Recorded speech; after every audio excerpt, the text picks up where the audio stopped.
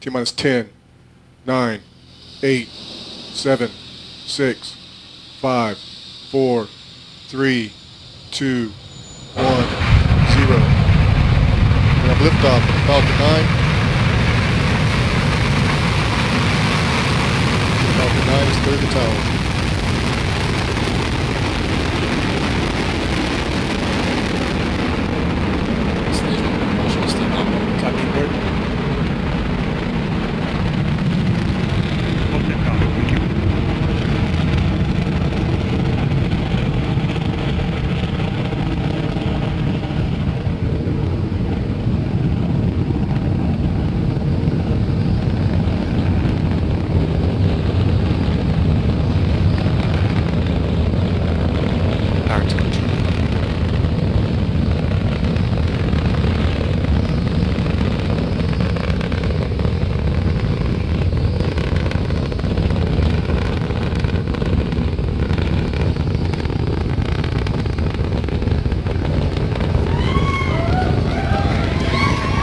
Michael Hammersley, materials engineer, and I'm going to talk you through some of what you're seeing and hearing as the vehicle continues to ascend. You can tell that we've had a successful liftoff initially. The Falcon 9 has cleared the towers, and it is rapidly approaching what's called maximum aerodynamic pressure. This is known as max Q. It's when the rocket is pushing hardest against the atmosphere. Speed 550 meters per second, downrange distance 2.3 kilometers. For this. You can see the engine plume. Stage 1 propulsion is nominal. The engine plume widening as the rocket is increasing in altitude and there's less pressure. Temperature power still look healthy.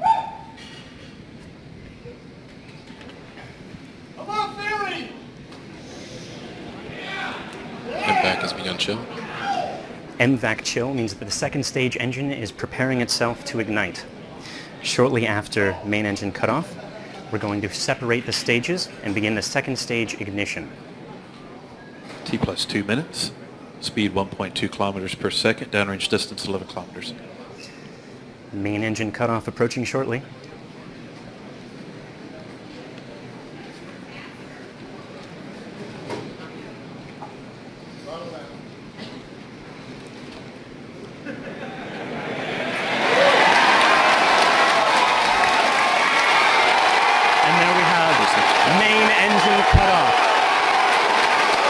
The first stage is returning to land as the second stage powers the ORBCOMM satellites to low Earth orbit.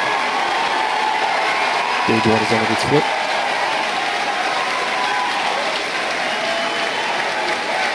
The fairings have successfully deployed. You can hear everyone is phenomenally excited here.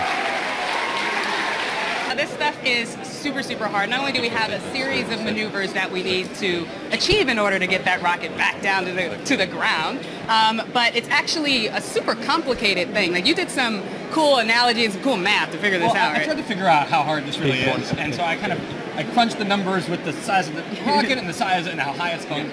What's happening with the first stage is it's like launching a pencil over the Empire State Building, having it reverse, come back down, and land on a shoebox on the ground in a windstorm.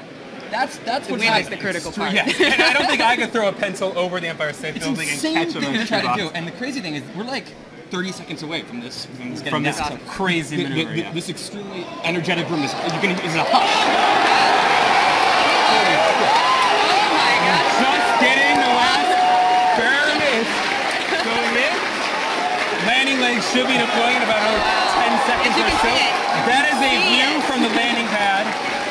That is that first stage coming back down to land at Cape Canaveral. History in the making, guys.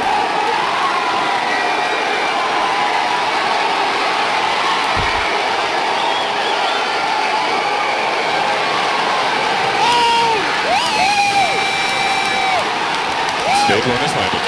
LZ1, the Falcon is landed. Landing operators moving to procedure 11.100, section 3 on LZ1 BNet and recovery net. Repeat, the Falcon has landed.